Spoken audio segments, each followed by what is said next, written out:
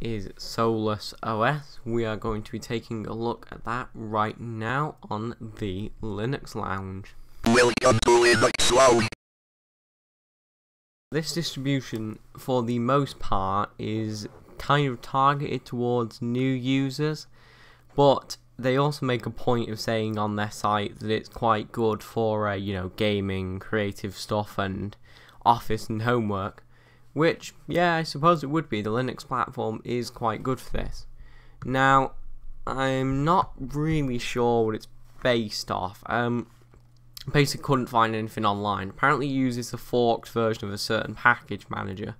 Now, I found an old site that said it was based off Debian, but I'm not sure if that's still the case. Now, the one noteworthy feature about this Linux distribution is that it uses the Budgie desktop. I believe it might be developed in-house by Solus themselves, but once again, another thing I'm not particularly sure about.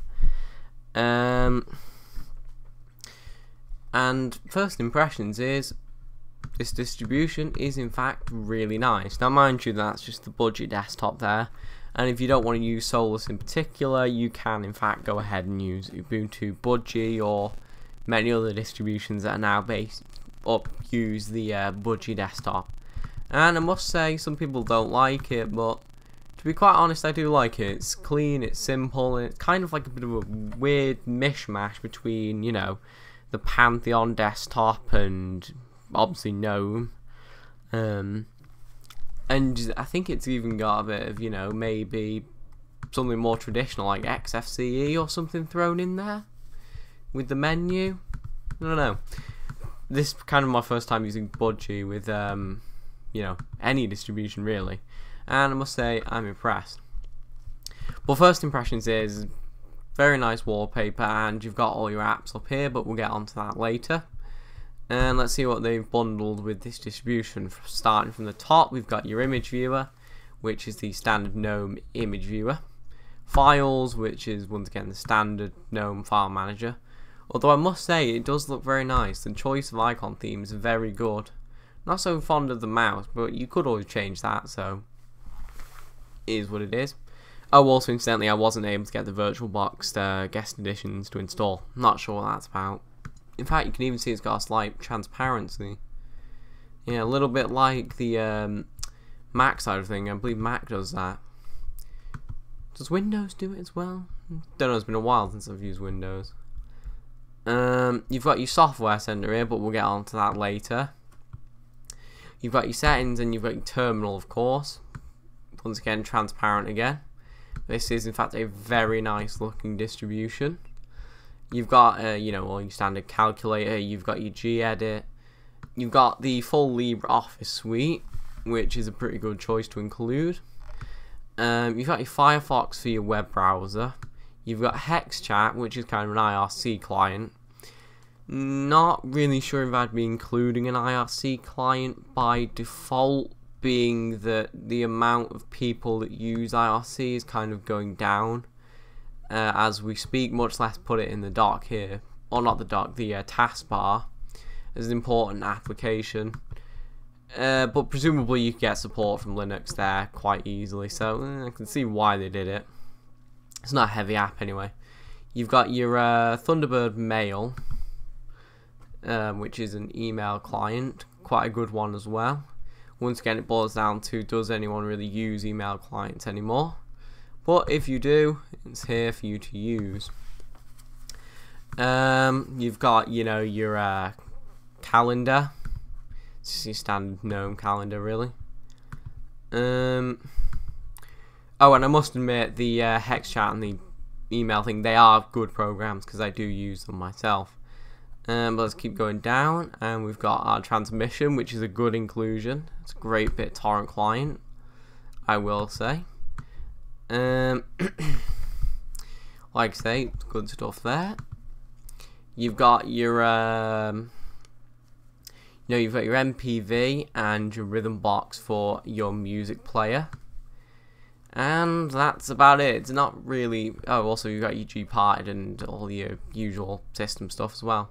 Also you have the tweak tool, which is a good inclusion as well, because you can alter all this. And by default it uses the Arc theme, which I will say is a very nice theme. So yeah, not really an overly bloated distribution. It only comes with a sort of bare essential apps, which, you know, quite good. I might have gone with a bit more software myself, you know, maybe include VLC or something like that, but then again, you can go out and get it yourself. Now onto the software center. Now, as you can see, there's not really a huge amount of software here, but let's just go over to third party, and as you can see, easy way to install all these quite commonly used third party programs. You know, you've got Google Chrome, your Google Earth, you know, your Viber, your Spotify, that sort of thing. Extremely easy way to install all of these programs without having to go down and hunt them on the web or add another repository or something like that. And also the WPS Office suite down here, which is very good. So yeah, it's always good to see a distribution make an easy way to install all these widely used proprietary services, especially when said distribution is going after new users. You've got an updates tab, so the updates is kind of bundled into the software center. This distribution does in fact take quite the amount of inspiration from Mac, because Mac also does that, which, like I said, good idea, because copying a successful design will always do well. And you know, you've got all your game stuff and that sort of thing. Now, the one thing I would say is the choice of software here is relatively limited. Now, I'm not sure if that's the fault of Solus or if that's the fault of developers. I mean, really, nobody's, well, no, it can't be helped in a manner of speaking, but now, I don't know, a lot of stuff seems to be missing. You know, for example, I tried to get VirtualBox on here and it didn't seem to be, well, anywhere. And like I say, I'm not quite sure what that's about, but what good is a distribution really if you can't get your software on here? I've also been reminded that yes, there is a Mate version of Solus, which, you know, if you've got like a less powerful computer, that is quite a good option for you.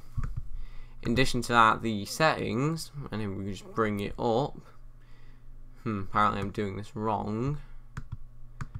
Yeah, I'm very much doing this wrong. There is usually a sort of side panel here that you can pull out, and I cannot for the life of me remember how you do it.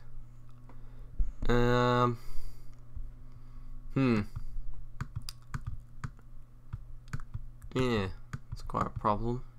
Yeah, oh, here we go, yeah. You gotta click the little bell and it brings up this, and you can bring up, kind of like I say, also a bit Mac-like here. No problem with that though. Copying a successful design is also a good thing. A lot of Linux desktops are actually picking up on this as well. For example, Deepin is. You know, you can configure all your themes and your fonts and all that lot, which is, once again, pretty good. Let's go with the usual arc, see what it looks like. I still prefer the arc dark, but okay. And you can presumably turn off the dark theme.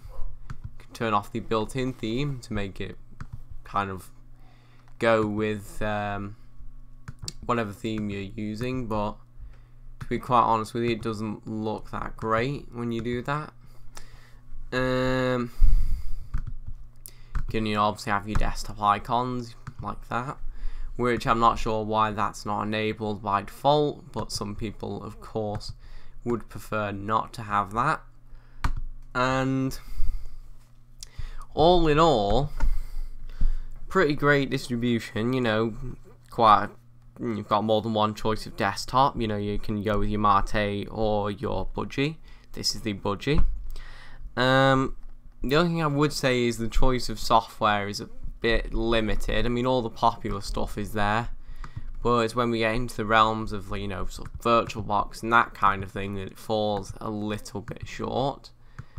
But all in all, it is a good distribution, and I certainly recommend giving it a look. Not sure if it would be appropriate for a daily driver, but it is quite a nice distribution. Oh yeah, one last thing, we forgot to look at the bundled desktop backgrounds. Not quite sure how I missed that one. you've got, you know, a set of rather nice wallpapers here as well.